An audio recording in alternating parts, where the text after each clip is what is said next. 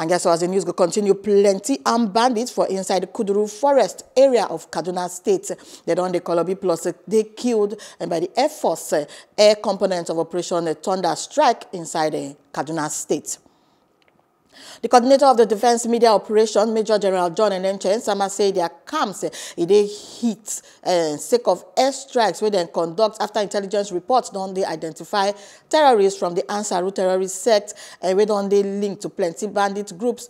For the past, General Enenche as in and say aerial surveillance missions where they conducted for the area, say they don't they identify the bandits where they led by notorious bandits and terrorist leader Malam Abba for the location within fighters where kolobi plenty weapons.